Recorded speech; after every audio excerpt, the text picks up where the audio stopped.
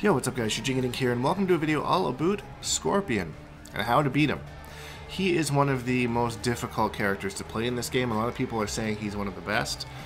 So I thought I would help you out with some tips on doing your best to beat him. If you enjoy videos like this, consider subscribing and commenting with who you kind of struggle with, and I'll be sure to go through the whole cast eventually. I'll try to prioritize those that seem to be a little bit more popular, but I figured I would start out with Sub-Zero and Scorpion. So Scorpion can kind of be difficult because of his teleport. I mean, he can kind of just jump around, and if you jump at him, he can air you. If you do anything, he can just kind of teleport into combos.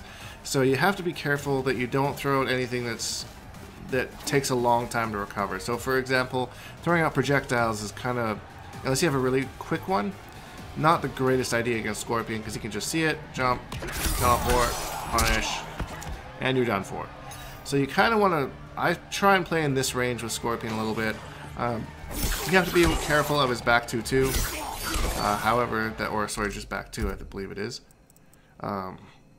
It's a little bit of a tight punish, I believe, at minus 10? Minus 10, is that correct? I'm not sure if that's correct. I do know that you can punish it. Let's test this out here. Yeah, easy punish.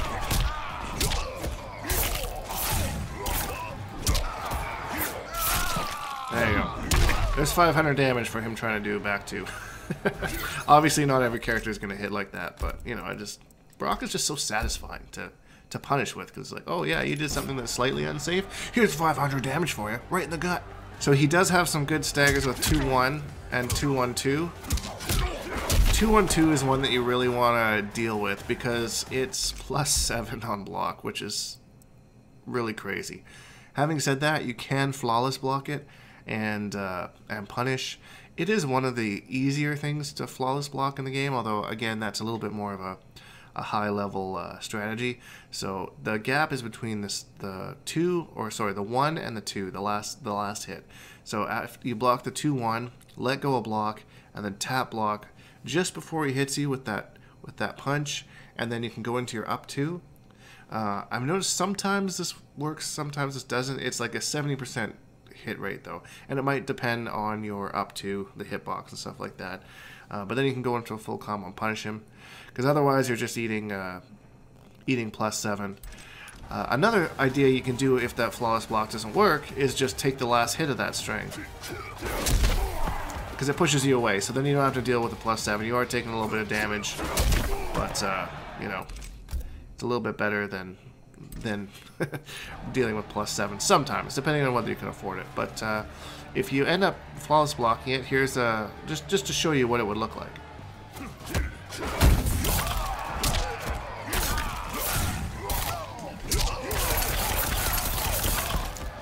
So there you go. So I had him do the 2-1-2 and then immediately block afterwards. So you can see that the flawless block did catch him on that one. See if I can do it again here.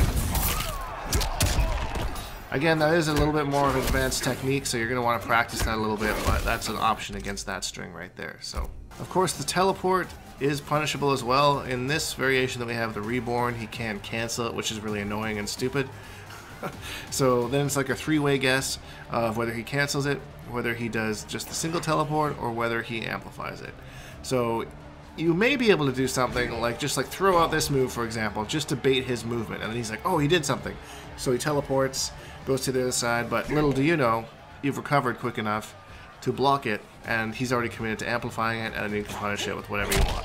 When you're playing against Scorpion, a lot of his things like his cancel, his teleport, they use a certain amount of meter. So paying attention to his amplified meter and his defensive meter is super, super important, because then you can tell, and maybe with the teleport, that kind of eliminates the guessing game. So if he has no defensive meter, you know that he can't cancel it, and then you're either dealing with the regular teleport or the amplified teleport. If he has no offensive meter, then you know that his only option is either to commit to an unsafe teleport or cancel it with a defensive meter. And if he has neither, then you know you can just punish the teleport. You know, just regular punish, because you can't amplify it, you can't cancel it. So I find that, at least at a casual level, a lot of the Scorpion players tend to be using a lot of these more.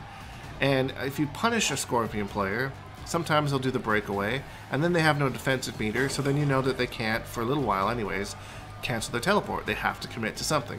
So meter management is super important when it comes to defending against yourself and understanding Scorpion as a player.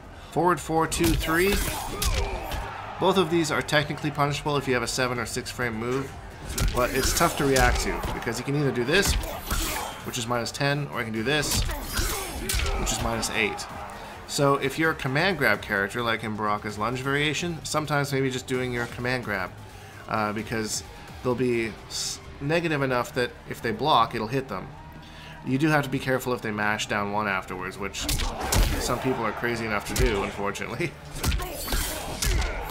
But yeah, if you look at the frame data for both those two moves, -10 if he staggers it, -8 if he finishes the string. There's some weird pushback with that too, so just keep that in mind. You don't really want to let them get away with that. Other than that, he's pretty safe on... Oh, that reminds me, this string right here.